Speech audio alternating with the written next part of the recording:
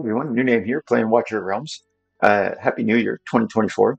This is a guide of a few strategies that are available for new players that are attempting to clear Gear Raid 3 Stage 18, one of the three Gear Raids required at 18 to clear to get a free legendary. It's not really free, you got to play the game and earn it, but essentially, here's your reward for accomplishing that task. So you're going to have to bear with the video just a little bit as I'm way overpowered for this stage. But I'm going to do it with the power of dominance off, and I'm not going to use legendaries except for healer and comet and mage for this. But who I will use, I can't help it, they're already maxed heroes, okay? I'm going to put certain gear on a couple of the heroes because I want to be able to at least accomplish killing the stage. But what I did was I have maxed out mythic artifacts, so I'm just going to use base, cheap, or no artifacts whatsoever. Okay, so I can't help it. I've got to have some kind of. I don't have any other gear. This is the only gear that's available. I apologize. I never thought to make this video earlier for people. Okay, but I'm trying to put not meaningful sets on heroes, and you'll see the impact of that. Instead of doing like 30,000 per hit, they're going to do like 6,000. So that's why I'm omitting the artifacts because I'm assuming players don't have maxed out mythical artifacts when they're trying to do this, okay? And I'm showing you the gear first so that you're completely aware and I'm transparent. Like I don't even put a bangle on my comet, okay? And he's just a standard ring here, okay? But you'll notice that it has a chance to slow. And that's what's important. That's in this strategy, what I'll show you here. I'm just going to keep this on Iona, whatever, okay? Again, it's not a complete set. She's not getting any benefit of the stage 19 sets. I have to have it on Idril. I think. I don't have any other gear, so I apologize. Anyways, we're going to do it together. We're going to walk through it slowly, and hopefully this will help you at least in Gear 3-18 achieve your first time 3-star clear. Actually, you don't even have to 3-star clear it for the first time for it to count. You can even use a friend assist and take a Piercer Lord so that your ranged marksmen have one more tile. It actually counts towards that, okay?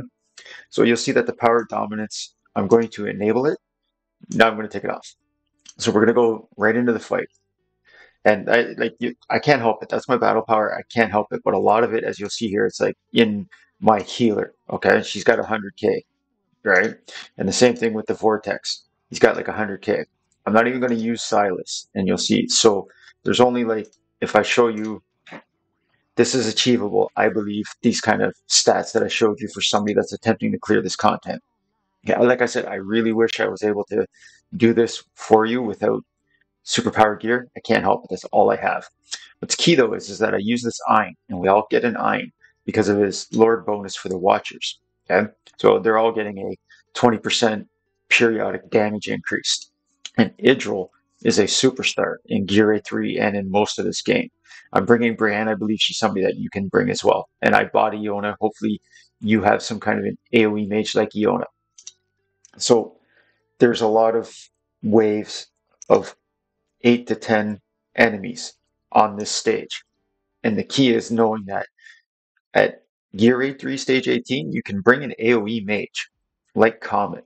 And I'll show you when I'm here, Comet's going to sit on this tile down in this corner, sorry, up here. And he's going to, if not be able to kill, excuse me, at least lower this. And I'm going to do this again after, and I'm going to try it with Boreas, just to show you the benefit of how strong crowd control is in this game.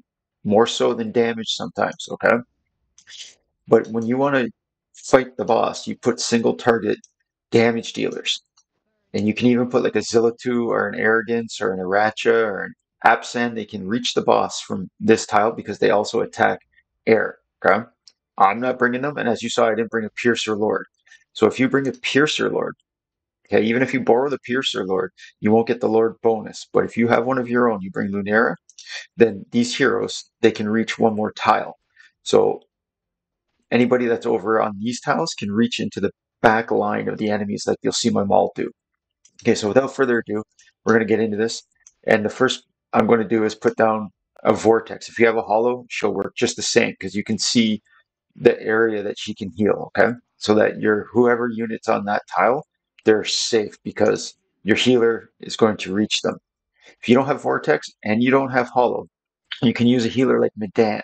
You can stick Medan on this tile and you can turn her sideways. So she'll reach here and she'll also cover whatever units that you have in these tiles because Medan heals behind her back.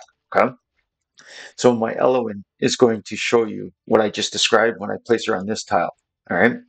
So you'll notice my Brienne, you're like, oh, I don't know what your damage is on your heroes, okay? But when I engage my Idril here, like, see, she can't help it, okay? This is the only gear I can put on her.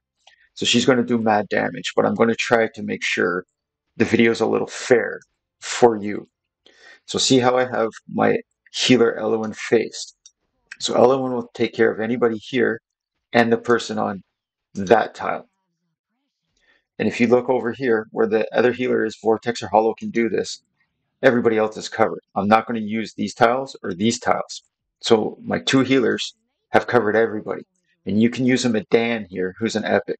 You can also use Lightlock, as far as I know. I just don't, okay?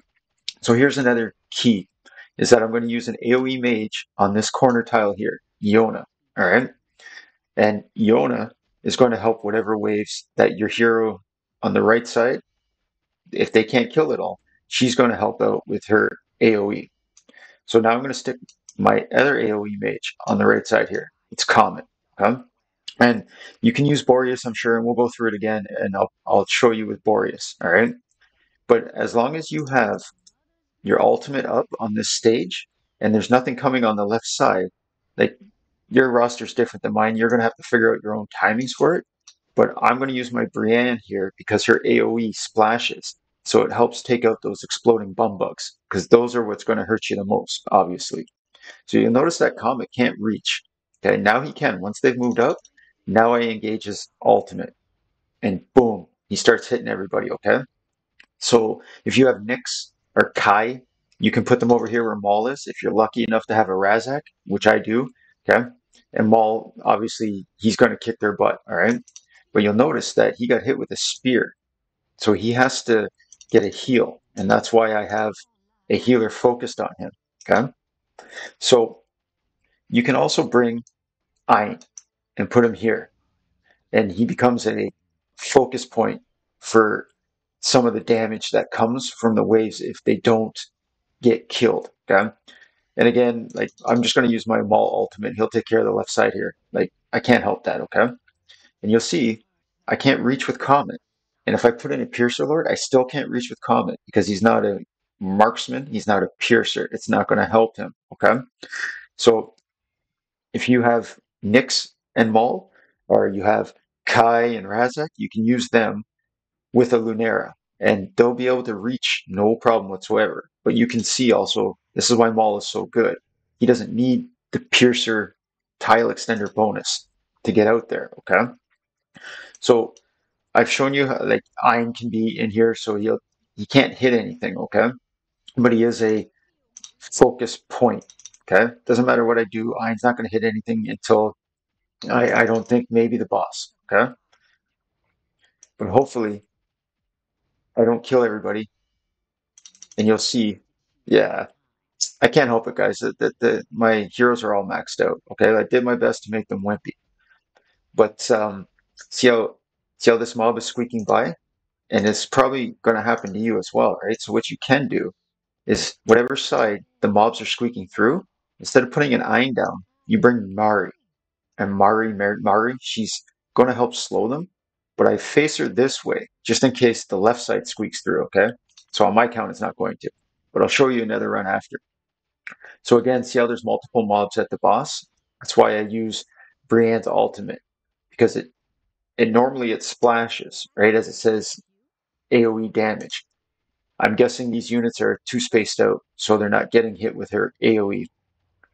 So I'm purposely trying to pretend like I don't have a strong account, so I'm not bringing a Dolores, as you saw. I didn't bring a what's her name? I apologize. I didn't bring a Laurel. Okay. And you'll see here, like this might look a lot like how you're like, oh my God, how do I do this at the end or whatever? And all you got to do is time your ultimates and any kind of slowing effects that you have. But you also need to dedicate two healer spots. Okay. Unless you have an overpowered account, your people are going to die if they don't have a dedicated healer to their side of that stage, okay? So I'm going to run it again, and I'm going to bring in a different hero, all right? Now, I hope these guides help you. Again, I forget, it's been a couple months since I've done this stage, and I remember the struggle that I had as well. And what really helped me figure it out was, I'm like, hey, I've got Mari, right? Mari's going to work. So I'm going to bring in Boreas, and I'm also going to drop Ein, and I'm going to bring in, um, I guess, Lunera, because the other one, she's too strong, right? If I show you Aracha, she gives a big, huge Lord bonus, okay? So if you go into Piercers, okay, and you find Lunera, okay, she's going to give an extra tile to these two heroes, right? So they don't really need it, but I'm going to show you what you also can do for them, okay? Because they've got a Lord bonus now. So instead of having to put Idril way up front, you could actually move her to this tile, and you'll see with that Lord bonus, it jumps up one, okay? But then she's no longer fighting the boss, but she would be able to help engage the mobs once they're here.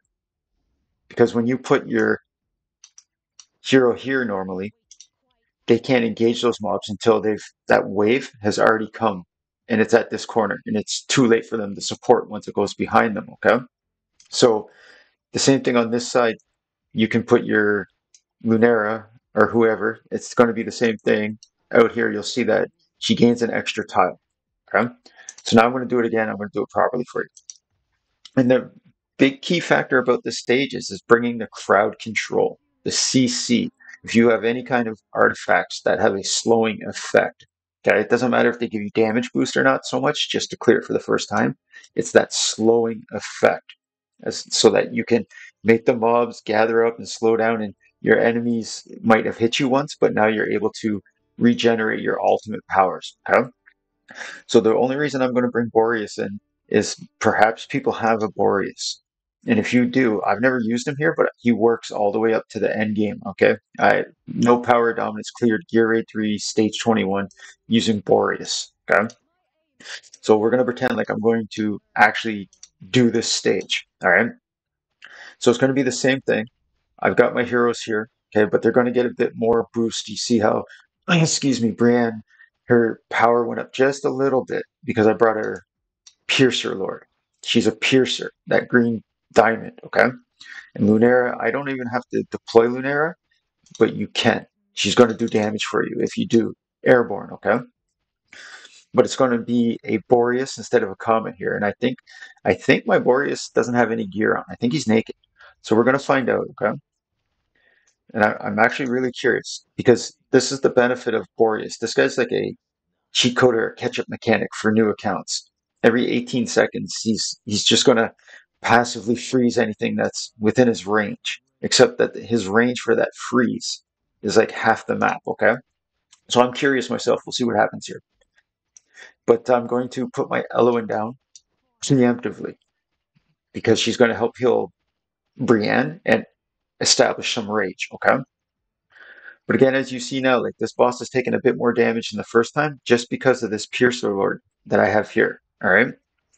So I don't want to do anything with Boreas yet. I want you to see how you can see how far he reaches, okay, with his freeze. So now I'm going to use his ultimate. And he can't reach with his ultimate, right? His actual attack range stops one tile short. But once they move up, Boreas he's going to slaughter them, sorry. So I can't put Comet over there. It's not going to work, okay? I'm going to use Maul again. Now you'll see Boreas, see what he's done, okay? He's frozen those mobs. Okay, he's not going to kill them, I don't think, not being naked. But that's the power of the crowd control. You'll see it as they start coming through, okay? So the other idea is that you can support him with your Idril, all right? Now, I'm going to put my Mari facing in a different direction because I'm assuming Boreas can't kill these guys, okay?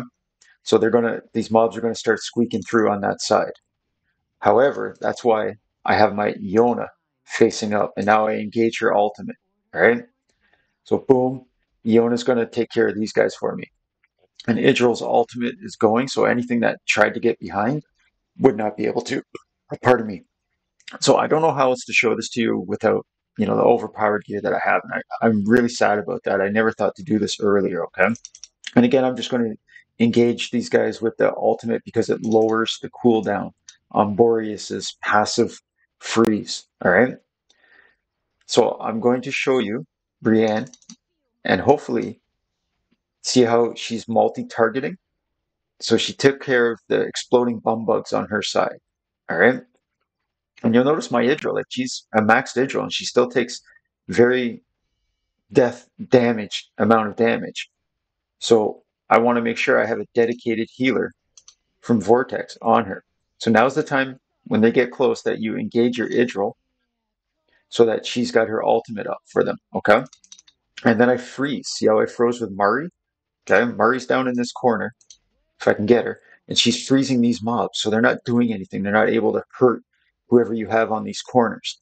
So your healer, my Vortex, or your healer, whoever it is, has an opportunity to catch up. Okay? And obviously, Vortex is amazing, and if Vortex overheals, he puts a shield. So that shield is the first damage that's going to happen from those mobs instead of their life bar. So two major points that I'd like you to take away from this one is that the shields from the healer, especially Vortex, okay, our Camille can accomplish the same thing. The shield is the first thing that comes off. There is no ignore shields on these mobs. They can't hurt you in a shield, okay? So I'm going to show you again, hopefully here with Mari on the freeze. You do it preemptively. Let's see how Boreas is effectively freezing them for us as well. So now these mobs can't get, this is why you put your Mori at the core, Mari, sorry, because she's usually built weak and super fast, okay? So I don't want to do it a third time with the same lineup, and I don't want to show you with my overpowered gears because it's not going to help you, okay? Those are the placements, those are the strategies that I have. If you don't have the Piercer Lord, you bring the Ein. Everybody's got an Ein, and hopefully you didn't just sell an Ein or an Epic Lord, okay? Some people have. But the key also is you're not concerned about a 3-star for the first time clearance to get that achievement, okay? All you need to do is beat that stage. So I hope this guide helps you somewhat. I don't know how else I can show you. Like I said, if I put in all my regular gear, I only need Idril. She'll take care of that whole map for me with the Dolores. So that was done. Remember, there was no booster. There was no Dolores. There was no Autumn. There was no Laurel. I didn't use Volca. Okay, these are all mostly epic heroes that you would have by the time you reach that stage. So if this guide's helped you and you know other people that are struggling, please just tell them about the functioning strategy.